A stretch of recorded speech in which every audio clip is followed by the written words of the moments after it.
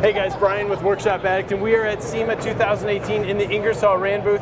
We're here with Jarrett, and he's going to talk about progressive adaptive control in rotary screw compressors. That's Take right. it away, buddy. All right, Brian, let me tell you something. You know, when you're operating this air compressor, there's filters inside of it that need to be maintained on regular intervals, and I'm going to show you where they're at. So you got an oil filter, separator element, and an air filter.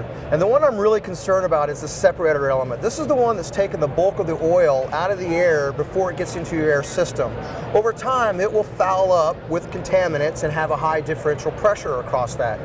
As this starts to foul up and is due for service, the motor has to work harder to push the air through the lines into your system because it's trying to meet a pressure set point. We found that sometimes when you neglect servicing this filter, the motor is working harder, it actually can fail prematurely. So what we've done is we've built into the controller, let me show you right over here, we have a microprocessor controller that has an algorithm inside of it that monitors that differential pressure.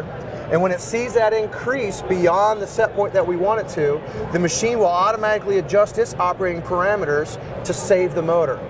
And it's going to give you all kinds of warnings saying, hey dummy, Absolutely. you should have serviced me a while ago. That's right. It's going to be flashing red lights at you, telling you need some attention, but at the same time it's telling you that, hey, come service me, but I'm saving you at the same time from a very expensive repair bill down the road. That's needed in all these new technologies. You're putting so much money into something your business needs to stay functional, but yet it's never going to let you down.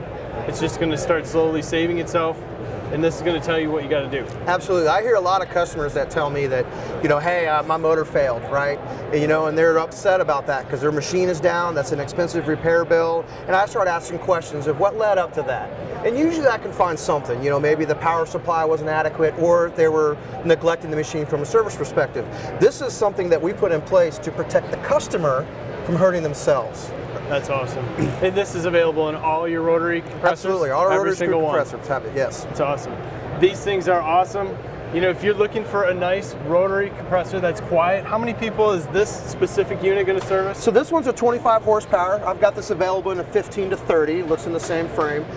This is great for your automotive repair shops, your body shops that have maybe 10, 15 technicians, a couple of paint booths, really can handle all that capacity. Awesome.